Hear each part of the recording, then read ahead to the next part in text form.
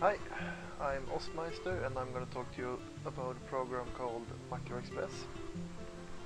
You can download Macro Express from their homepage, macroexpress.com. It's a 30-day trial. You should probably not download it from Pirate Bay, that's illegal. However you got the program, it looks like this.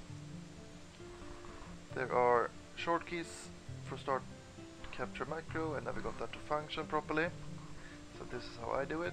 I hit the icon called capture. Then you get this screen here. Here you can select the short key, or you can choose to have no short keys. Short keys are good, so we select one. Capture macro. Bam. Select a nickname, so you know what the macro does. Scope, change the program. Capture keystrokes, yes. Capture mouse relative to. Screen is what I use. Window would be awesome, but I've had lots of problems with that option, so I don't do it anymore. Only capture mouse clicks, no.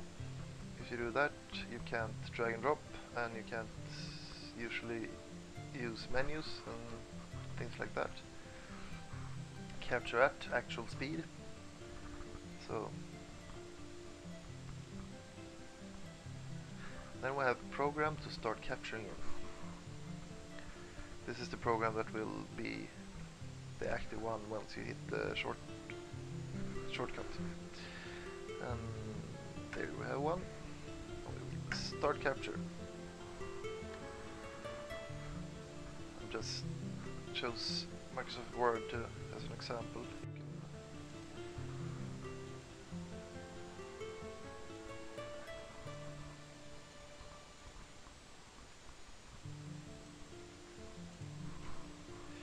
You can make a spam bot, for example, selling shit. Boom.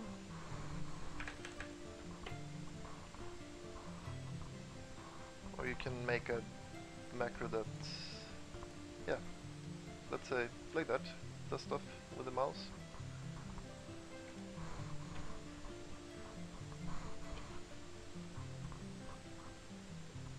Now I can't get this to disappear. Delete rows, there we go.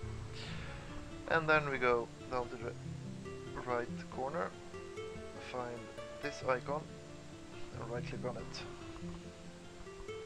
And the capture was complete. Now in Macro Express we have this macro we created. We can try to run it.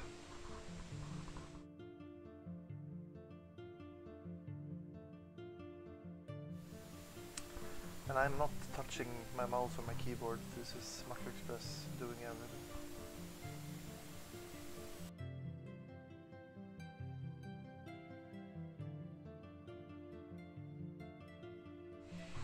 With Macro Express you can do any game that has a simple repetitive task. You can make a macro for it, you can make a macro to spam in the chat, like cell spamming.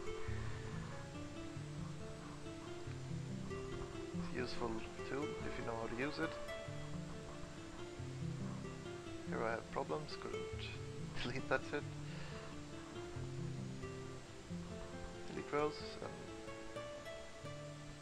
here I stop the macro.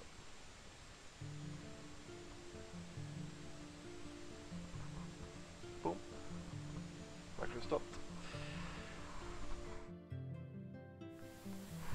This macro only runs once as it is now, and that's not really what I want. So we need to make it into a loop. You do that by going to the scripting editor. Here on the right you have a list of all the commands that you captured, and on the left you have a list of commands you can insert into the macro script. And we are going to insert two commands. The first one is under timing and then delay. This button to add to the bottom. We want a delay of 5 seconds, for example. Depending on what you need.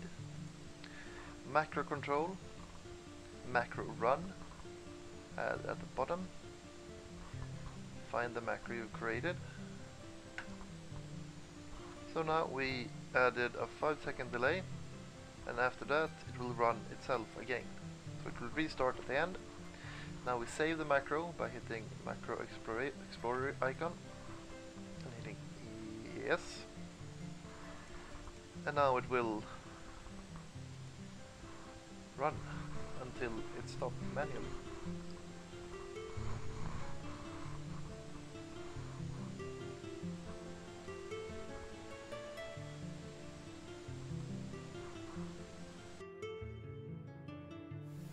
Okay, let's speed things up.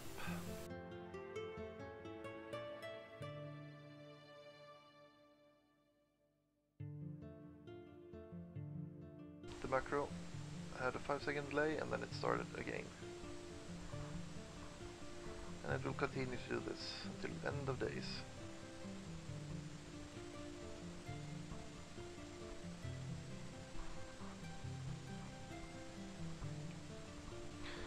Here the macro ends very soon.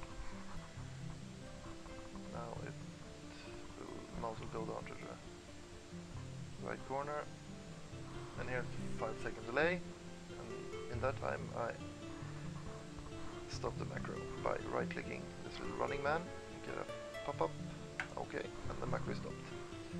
Now we have a working macro. Thank you for watching and all that.